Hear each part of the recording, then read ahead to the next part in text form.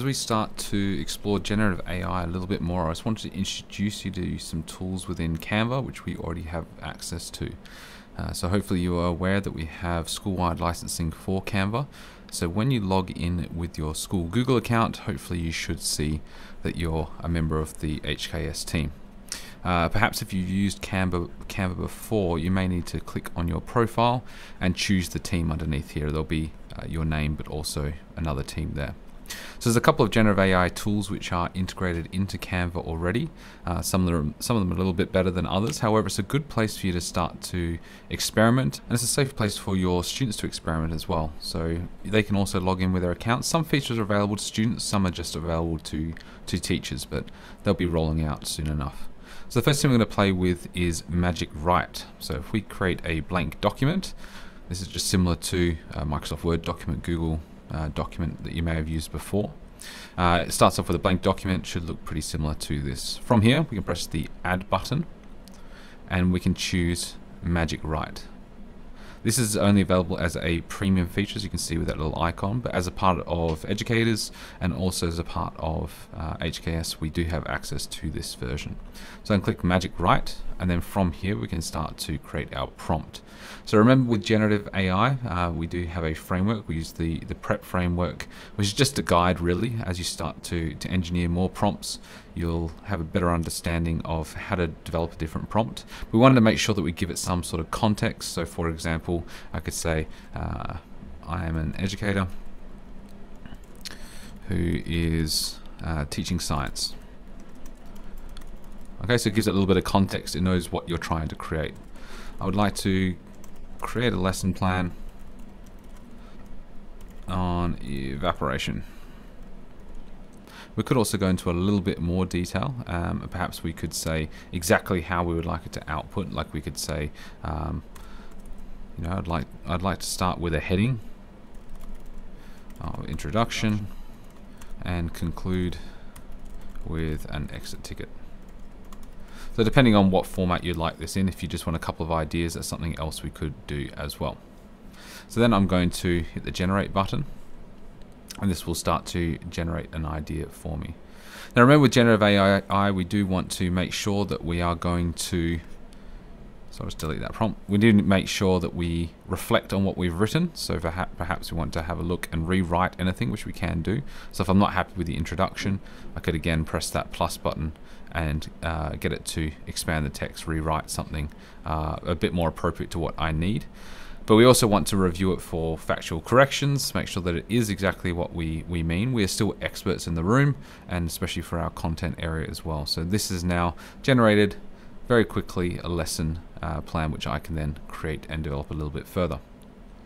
The second tool that I'm going to show you is the text to image, or image generation. And this one's still in beta, so it's not quite as good as things like Midjourney that you may have seen, but it's something that you can play with as you start to develop a little bit more. I'm going to click on apps, and then underneath at the bottom there's all these popular options. I'm going to choose that text to image. Once you have done that, it'll appear in your sidebar here, so it's available for you in the future. So I'm going to again give it another prompt and say I would like an image to place at the top of my lesson plan. My lesson plan is on evaporation, and I would like this picture to be in a cartoon style. If you scroll down a little bit, there are some other options, so you could see all the different things. We could have a watercolor, we could have photorealistic, dreamy, anime, etc. Could have it landscape, which would work quite well for a banner image, but we could include that in our prompt as well if we want to be a little bit more detailed. So from there I can hit create.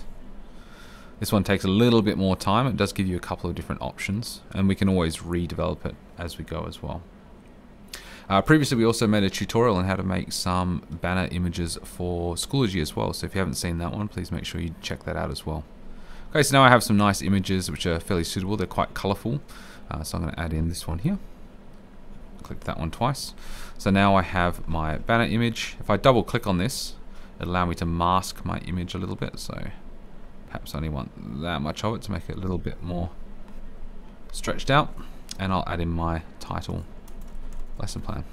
So now very quickly I've created a short little lesson plan. I've got a nice little image which fits in with what I'd like to speak about, and I'm sort of ready to go with that.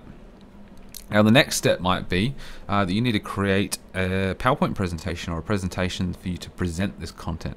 So very easily from these documents we can create presentations.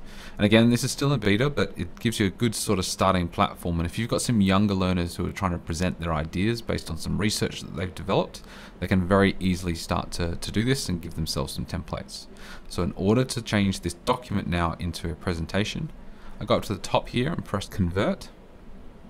It'll give me some options for designs. If we have some brand templates set up, we could use those. But then from there I can choose what would be appropriate for me. So I'm just going to choose this very simple one, hit create, and then from here it's going to create all of my content divided up into different sections. Again, if I was a bit more specific with my prompt and what I wanted to create in my lesson plan, or I'd modify that lesson plan a little bit more into a structure which is more appropriate to a presentation, then this would give me something a little bit more worthwhile. But as you can see, it's quite easily divided that up into slides, and I can start to play with that design as well. Then you can start to get a little bit more fancy, play with some of the elements, drag in different sections, colors, tables, charts, etc. to make that a little bit more design worthy. But that's just the simple sort of AI tools which are integrated into Canva.